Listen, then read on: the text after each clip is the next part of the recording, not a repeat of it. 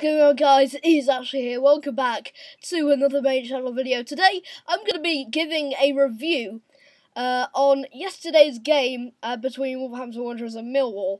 Now, in the end, the game finished 1-0 to Wolves, which I'm very happy about.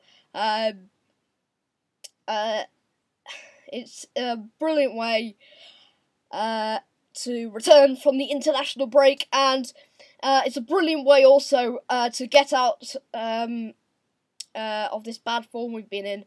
Well, it's not really that bad, but we've gone 2 games without a win before this game, and it's nice to get some 3 points and get back to winning ways. I just want to say thank you for the support on the preview video that I made. It's got 57 views as I'm recording this now, so thank you very much for that. But yeah, I think it's a game that what I expected, really. Just can I say what a goal it was in the 10th minute from Diogo Jota. What a goal that was! I watched it on the highlights video on the Wolves channel, and what a goal that was! Absolutely amazing. I think it was as good as that Cavaleiro goal that he scored. That Cavaleiro scored in pre-season against Leicester City. I think it matches, if not tops it. Just what a goal that was from Diogo Jota. Absolutely incredible. From about 25-30 yards out, about 25 yards out, just pinged it into the bottom left. What a goal that was. I'll show it to you now. Might open up for a strike. No one's going to him. Oh, and they'll regret that. What a strike by Diogo Jota.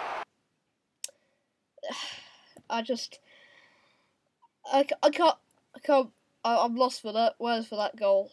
It wasn't that amazing, but it was quite good. It was quite good. Yeah. And also in the game, we had a red card as well. Millwall went down to 10 men as well. A bit like Cardiff. Millwall are that kind of team. They're quite aggressive, and they're one of the teams in the division that I'd say if you would pick a team to have a person sent off, it will probably either be Millwall or Cardiff, probably, because those are quite physical teams in the Championship right now.